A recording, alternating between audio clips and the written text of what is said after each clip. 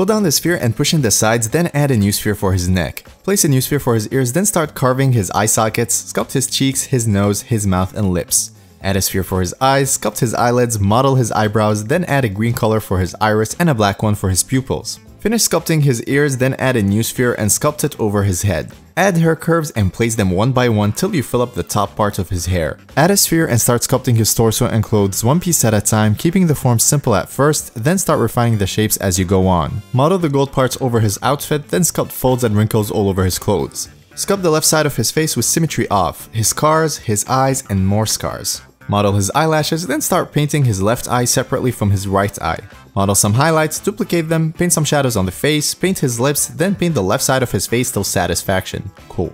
Quickly paint his clothes, adding shadows and highlights, then rotate his eyes, his body, and his face. Nice. Add in some lights and appreciate your work. You are beautiful.